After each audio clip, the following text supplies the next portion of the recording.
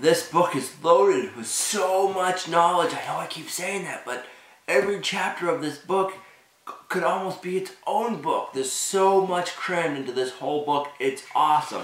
Good morning, Modern Homesteaders. First off, I need to apologize and say I'm sorry. Please forgive me. The book we're going to be talking about, I got the great privilege to get like a pre-released copy of this book. So I'm going to be sharing with you some great information today, but you can't go and order it yet. Well, you can go and order it, but it doesn't ship out to April 1st. But my recommendation is, there's going to be a link in the description down below to Amazon. Go click on the link, buy the book, and then come back and listen to the review. Now, the book we're going to be talking about today is the Homesteader's Herbal Companion. This is an awesome book written by Amy Fuel. Let me just tell you one more thing real quick. This is a pre copy and it's comb bound. The real book is going to be hardcovered.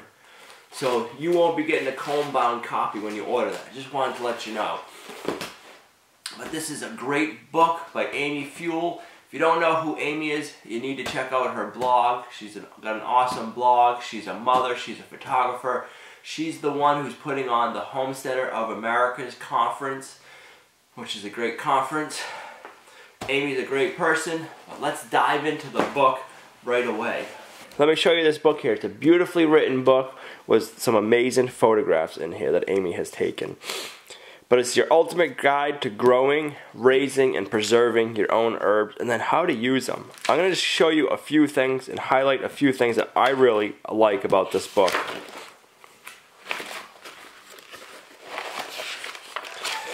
First off, Joel Salatin wrote the foreword to this book. Right there, hands down, Joel Salatin signed off on this book. He thinks it's amazing. But let's dive into it and we'll go a little bit deeper. Then we get into the introduction of the book, and Amy gives you some of her backstory and tells you why she loves using the herbs, and it's just great. It kind of puts it more into perspective that this is a person who's using it, this is why she uses them, and this is why she's grown to love them. So it puts it more into like the first person context for you, like this isn't just a doctor or somebody talking to me saying, hey, you need to do this. This is no real life experience here.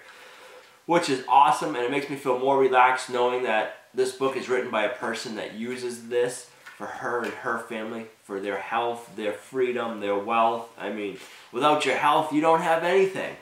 So the introduction shares some of that.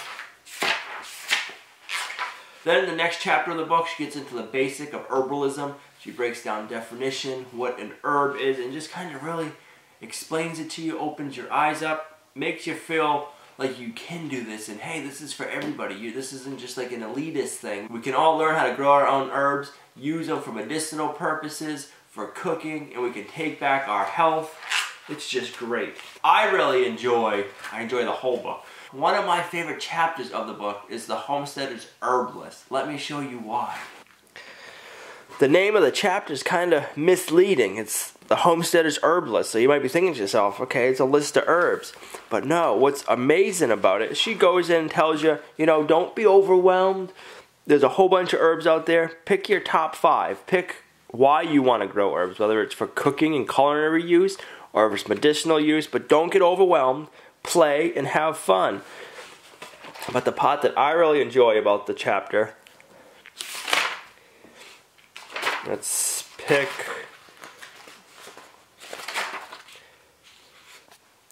we'll pick calendula. She goes into the scientific name, what family it's in, the common name. So most people are going to know calendula as a marigold. Everybody has marigolds in their garden, but you know what? Most of us wouldn't realize that this is a flower. It's a beautiful thing. It helps keep skunks out of the garden, but it also has some great medicinal use. This is the part that I really love about the book. For every herb, Amy lists the use of them. So for the marigold, we have anti-inflammatory, stimulates wound healing, and gastrointestinal use. And then she tells you how to harvest it. Harvest flowers, heads at maturity, dry out before using. Awesome. She explains the history of every herb she's talking about. She goes on to say how she uses it. This isn't just, hey, this is how you can use it. No, this is like first person. She's sharing her experiences with us. I think I put calendula in just about every salve I make. I'm kidding, kind of, but it truly has incredible benefits for the skin in your body. We have seen major skin irritations, bee stings, and other ouchies healed by calendula salve. It can also be safely used on livestock. Calendula is in my pantry 24/7. Then Amy goes on, she talks about usage and doses. And that's one of the great things I didn't touch on earlier in the book, but I just want to share a little bit of it with you. In the first chapter, she talks about herbalism safety, which is great. She makes you feel comfortable with the herbs, but gives you a warning.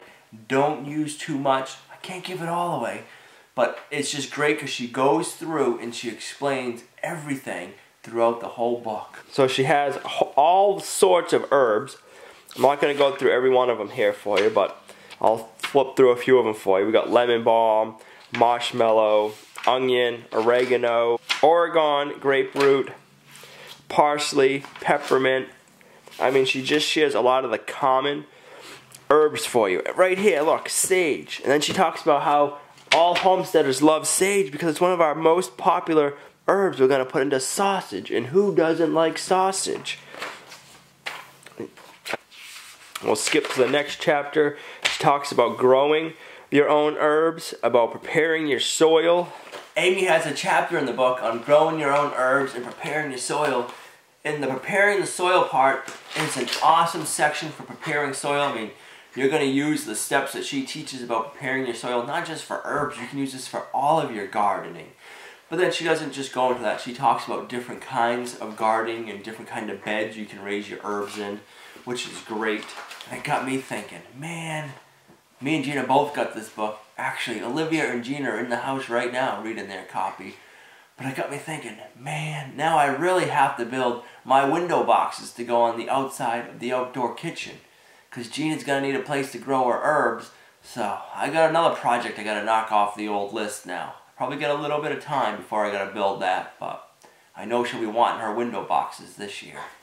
The next chapter that I really enjoyed here is chapter 4, Wild Herbs in Your Backyard. There are so many wonderful wild herbs that we can be using. And the best part about these wild herbs is you probably don't even realize you have them. A lot of these wild herbs she talks about, we all have them and we think of them as weeds. But there's so many beneficial properties to these weeds that we think of. And it's just amazing. There's a few of them that we use personally on our homestead, and it's just amazing how well they work. Let me show you my favorite one. My favorite one is the first one she touches on in this chapter, which is plantain. Plantain is one of those herbs that grows everywhere, and it's just amazing that how many people don't know about its beneficial benefits of it. In the book, she talks about the history of the plant, and it's just amazing. I'm not going to share that. I guess I can share a little bit of that with you. The part that I really like is she was talking about how plantain grows everywhere. It's one of those weeds that grow just about anywhere. In sidewalks crack, in your yard, along the roadside. Native Americans used to call it the white man's foot. And I had me thinking for a minute. I said, I know where they're going with this, because it's true. Because it seemed to have followed the pathways of the early settlers. And she gives you more description about it here, but plantain will grow anywhere, and for some reason, whether it's a graveled road or if it's a beaten path, you always see plantain growing it. For some reason, plantain does great in a highly traveled area. But the reason we love plantain and we started using plantain is when we were looking into getting bees, when we lived in Massachusetts. My daughter Olivia was 5 years old at the time, and I knew she'd want to be involved, but I'm like, you know what, if we're getting bees, we got to be responsible, and we're most likely going to get stung. What can and what can't we do? So we went to our herbalist doctor down there, and he said, oh, plantain. You can make a plantain salve, or you can chew it. And I was like, what? You can take plantain, you can make a salve with it, or if you don't have time to make a salve, you can go find a plantain leaf, chew it up, and you can put it on the bee sting or a bug bite, and it takes away the pain. I know you're probably not going to believe me, and that's what I first thought. So the first time I got stung by a bee, I chewed up a bite of plantain, put it on the bee sting, and instantly the pain went away, and I was like, no way. So I took the plantain off the bee sting, and it started hurting again. Put it right back on, and it went away. Ever since then, we've been a believer and a user of plantain. We actually made it into a salve, and I call it our bee sting salve or our ouchie salve. Anytime Olivia gets stung by a bee or a bug bite, mosquito bite, we put a little bit of that on there, and it takes it away. Works great. So there's a lot of practical use in this book. The best part about this chapter and the chapter on the herbs you're going to grow, it's going to be a resource. This is a book you're going to be finding yourself going back to. Anytime you have an issue, you're going to go, oh, this is going on. What plant was that again? And you're going to find yourself flipping through here or marking the pages, and you're just going to be going back and forth. This is going to become the homesteader's herbal resource. It's just amazing what information and knowledge this book is full of. Whether you're trying to just learn about this right away, if you've been doing this for a while, there's going to be something in this book for you. Now we get into chapter 5, and it's talking about seed saving, drying, and storing your herbs. And it just goes on and on, letting us know how to save all of our herbs, how to dry them, what we need to do, all the different methods. There's a bunch of different methods, which is going to work better for you, which one you're going to want to use, how long they store for. Then she gets into teas and tincture making. And the great part is she has practical use tea recipes of how to make them. I know for us in our family, the way we use herbs most of the time is tinctures. If we're sick, we go into our medicine cabinet and we grab out our tinctures that we need to take. And in here she just talks and describes and gives you a lot of knowledge about tinctures, why to use tinctures, why they're so powerful, what works, what doesn't work. There's a lot of knowledge in here. We've been using a lot of herbs for a long time, but we haven't dove deep into a lot of this stuff, and in here there's a lot of new knowledge that we're going to be gaining and learning. It's going to be incredible. We have just upped our game on our herbalism, on being able to have freedom from going to the doctors. If we're sick, we won't have to call somebody up. We'll be able to go, hey, what's that? We're going to dive into our Homesteader's resource book and just flip through it and try it. It's going to be awesome. Amy, thank you. This is such a huge help.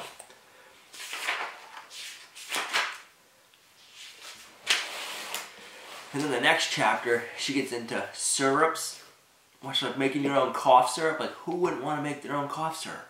Elderberry syrup, there's a great recipe in here for elderberry syrup. We make elderberry syrup every year. It works great for fighting off the cold, the flu.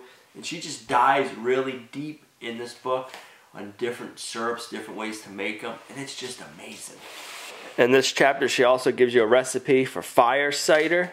And in here she goes into talking about using apple cider vinegar. And fire cider is just amazing. It seems to be getting more and more popular again. And right here you got a recipe how to make it.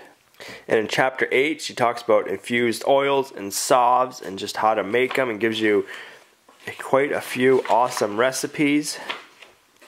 She's got a chapter 10 which is on homestead essential oils. Then she goes into things you need to know about essential oils, making your own blends, using them for aromatherapy,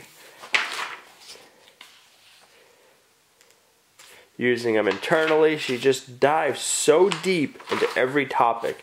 This is one after my own heart. I love cooking and cooking with all the beautiful food here on the homestead.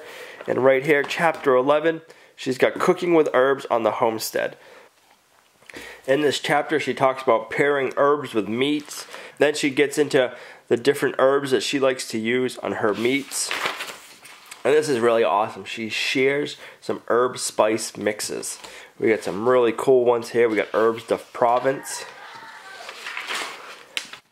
I can't give away all the recipes she has in this book, but she's got a cool lemon lavender pound cake. That sounds delicious. We're going to be making this one before you know it. Then in the last 2 chapters of the book, she has herbs for our 4-legged friends. So she's got herbs that we can use for our livestock and how to use them. And then different recipes. We have herbs for chickens and other poultry. This book is loaded with so much knowledge. I know I keep saying that, but every chapter of this book could almost be its own book. There's so much crammed into this whole book. It's awesome. Amy, I need to thank you. This is a huge resource you've given to all of us homesteaders. Well, you don't even have to be a homesteader to enjoy and appreciate all this.